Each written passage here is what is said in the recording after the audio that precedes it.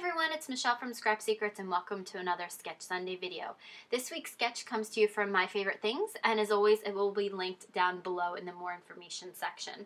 So we're going to be doing a 5x7 card, and I used those in and out stitch rectangle dies from My Favorite Things to cut out 3 pieces of white cardstock for the rectangles on the front, and then we're going to be using My Favorite Things Cute Critters stamps and die sets. So we're going to be using 3 of the animals from the stamp set as well as their coordinating dies. We're also going to be using My Favorite Things Black Licorice Hybrid ink to stamp them. So the tool that I'm using looks very similar to the Misty that I have. This is called the Hampton Arts Stamp Perfect Stamp Positioning Tool, and I wanted to see how this worked. This was the first time I've ever used this, so I took out the 2 magnets from my Misty and used them here, which is great because now I have 4 different magnets that I can use to hold down paper. It worked out really well. I like the tool. It's very, very comparable to the Misty, except it's about half the price. So I used my 60% off coupon at Michael's and picked one up. So far this is the only time that I used it, and I like it so far. So if you were just if you're just looking for something quick that's not the Misty that you have to order, this is something that you probably will enjoy. So I stamped all 3, and then we're going to be using the My Favorite Things Abstract Art die set, or a stamp set, and we're going to be using Hero Art's 2 different shades of Ombre, the Tide Pool to Navy and the Mint to Green. So the color scheme of the card is going to be a blue, like a navy blue, all the way down to like a pool color. So again, I'm inking the stamp up, and I'm just using the top 2 colors right now to ink the stamp. We're going to use this as a background because I thought it was a little bit too plain with just the 3 rectangle dies on there. So I'm just going to continue to move the stamp, and again there'll be a little bit of ink left on the stamp, which is fine because I'm going to use it to blend the next colors. So I'm using really colors 2 and 3 on that stamp set from the navy, the Tide Pool to Navy. So I'm using like the middle and then the Tide Pool color. And then I'm just placing the rectangles on there, like the sketch, just to kind of see what's going to be covered. And now I realize later on that this part that I'm stamping right about now is pretty much all covered when it comes time to be done the card, but it's okay. So I'm using the bottom part of that ink pad, still more like the Tide Pool color. I just want to give it a little bit of variation, and then we're just going to go back and forth. The nice thing about this is you can just continue to stamp in the same spot over and over again if you don't like the color that you get. So now I'm going to start on the other one using the Mint to Green ink pad from Hero Arts. I love these ombre inks. They're one of my favorite ones to stamp with, and mixing and matching them is so much fun too.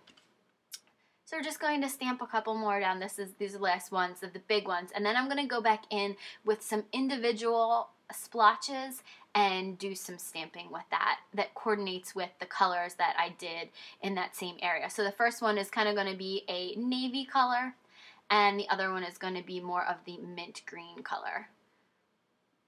So I'm just inking those up, and then we will stamp them down. I'm just using a dried baby wipe to wipe some of the excess ink off of the front of the Stamp Perfect. It's so much like the Misty, just very easily wipes off. And I'm really liking this tool. It's a little bit smaller than the Misty that I have, so this is more of like a card maker's one. Okay, so now I have the front pieces, and I'm just placing the 3 rectangles where they're supposed to be laid out on the sketch. So now I'm going through my Distress ink drawer. If you can see, I have tons of ink blending tools and mini ink blenders and ink pads that I'm going to find the 2 colors that I wanted to do. So those colors of Distress ink are Peacock Feathers, and I'm trying to think, the other one is Chipped Sapphire. So the Chipped Sapphire is more like a navy. It's like a dark blue with a little bit of a purplish tint to it. So I used that at the top, and I just inked up an entire one with that. Then I inked up part of one with the one on the right side, I inked up more with the Chipped Sapphire.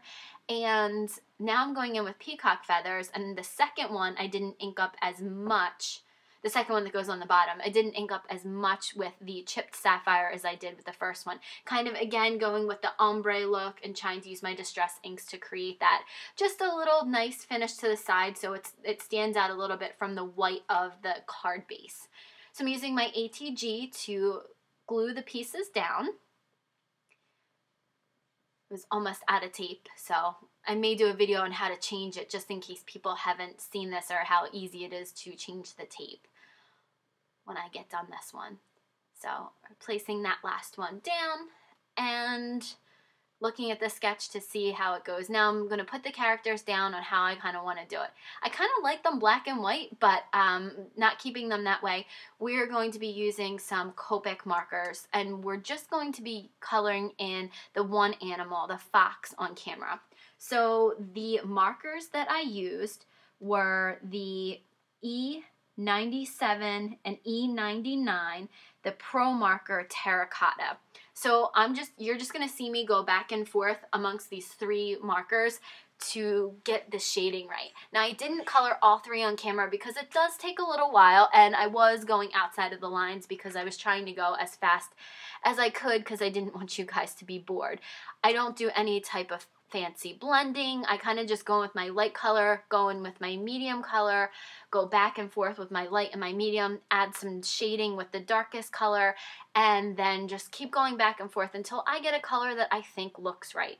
Now, again, I'm not great with these markers. I'm fairly new to Copics, so again, it's just the coloring technique that I've picked up over time.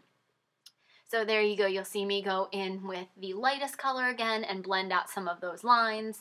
And then you'll see the darkest color, the terracotta. I go in and put some shadows in and back and forth and back and forth. I just thought it was kind of boring and didn't want to show you guys all of the coloring. But you will see all of the characters colored after this. The other markers that I did use, the Copic Ciao, I used Y6, B5, R32, E15 and E18. For the sketch markers, again, I used E97 and 99.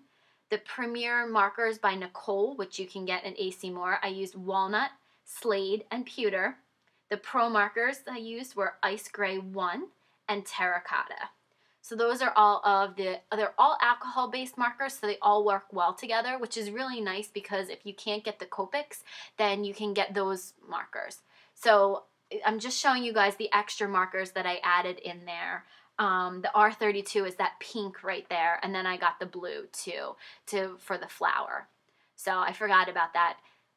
And then I used the black Pilot pen, it's a V5, to go in and darken up the eyes and the nose of the animals because going over it with Copic marker makes it a little bit faded. And then I went in with a white gel pen and put dots in the eyes and also put 3 little dots around their cheeks, and it just gives them a cute little cartoony look to it. So you don't have to do that. It's just something that I found that once I added the little white dots, they looked like cute little cartoon characters. They kind of came to life. So there's all 3 of them. And now I'm going to take my Zig 2A glue pen and glue them down to the front of the card after I figure out which order I wanted them in. So we're just going to take the Zig 2A glue pen, which is my favorite glue for putting down little pieces or pieces that really the ATG gun would not be good for putting down. Anything that has lots of curves and things or that's tiny isn't really good to use the ATG for. So there you have it. There's the front of my card. Thank you guys so much for watching. Oh, I'm sorry. I'm going to add one little more thing, a piece of washi tape. In the sketch, you'll notice that there is a little line down the side of it. So what I'm going to do is, I was trying to figure out how I wanted to do this and how thick I wanted it. So I eventually just put part of it down on the card, part of it down onto my piece of, into my craft mat, use my scissors to cut it off, and then I'll cut off the edges and cut off the excess, which, sorry about that, that really wasn't on camera. It wasn't really easy to get that. Washi tape isn't really that sticky on there, so you kind of have to press it down, and it was kind of falling off, so I kind of had to hold it up closer to me. But that's the card for this week. If you guys have any comments or questions, please feel free to leave them below or direct message me, and I will see you guys again real soon for another video. Thanks!